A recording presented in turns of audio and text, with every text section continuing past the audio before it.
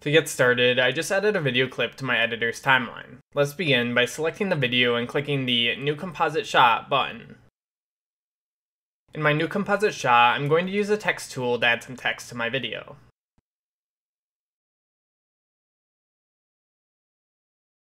Now to add a background for the text, click the New Layer button and select Plain. Click the color box to switch colors if you want to, but I'm good with black.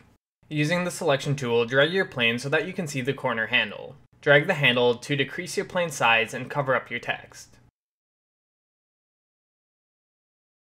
Then drag your plane layer under your text layer. And I'm just going to slightly resize my plane to match it up with my text. Finally, I'm going to reduce the opacity of my plane by opening up its transform properties and decreasing the opacity. Alright, and that's it for this tutorial. Thanks for watching and see you next time.